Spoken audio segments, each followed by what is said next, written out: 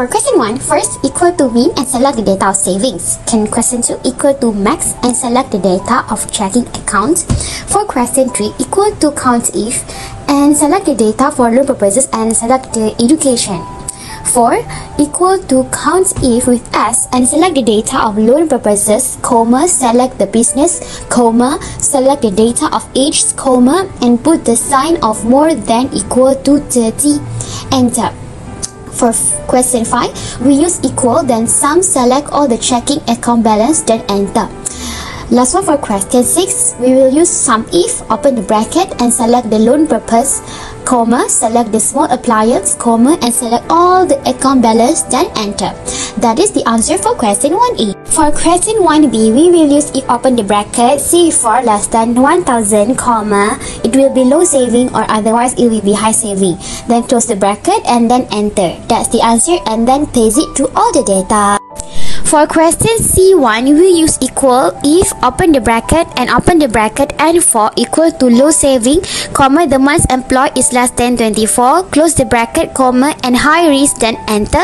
Then paste it to all the data. Question C2, we use equal if, open the bracket and open the bracket and for equal to high saving, comma, the months employed is more than 60, close the bracket, comma, and low risk, close the bracket. Enter, then paste it to all the data. That's it, done. For the last question, we will use VLOOKUP formula where equal to VLOOKUP, open the bracket and select the ID, comma, select all the data, comma, and loan provider is at row 2, then close the bracket. Don't forget to put the $ to lock it up. For customer age at row 9, therefore just check and enter. Level of credit risk, which is at row 13, change to 13, close the bracket and enter. Then how to find it? Just type A1020 ID and enter.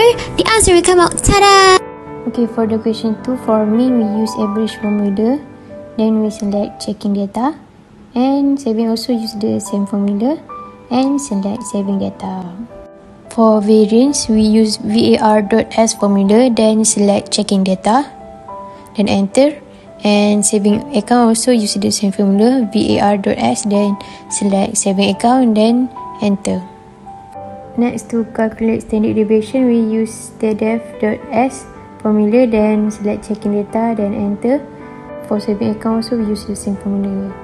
For the coefficient of variation, standard deviation divided by mean, and for saving account also standard deviation divided by mean.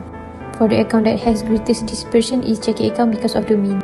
Next, to calculate coefficient of skewness is Q, and select checking data, then enter. For saving account also we use the same formula. Next, we want to calculate coefficient of kurtosis, we use KURT formula and select checking data. Then for saving data, KURT and select saving data, then enter. Next, for the comment, it is highly skewed to the right, and for saving account also highly skewed to the right. Comment for coefficient of kurtosis is it was picked with less dispersion because it was more than 3. For question 2C, we select data, then data analysis 2, then descriptive statistic, then we select the range which is checking and saving account, then label in the first row, then enter. To calculate the z-score, we use the standardized formula, then select one of the checking account data, then we select mean and standard deviation, and we put $sign in front of it because we want to lock it. Then we use the same formula for all of the data. Next, for the outlier, we use if formula, then select z-score less than 3 and put outlier words, and if they did not meet the requirement, we put no words. Second outlier, we use the same formula, if formula, z-score more than 3 and put outlier, and put no words if they did not meet the requirement. Lastly, to plot the graph, we select all the z-score data, then insert, then recommended chart.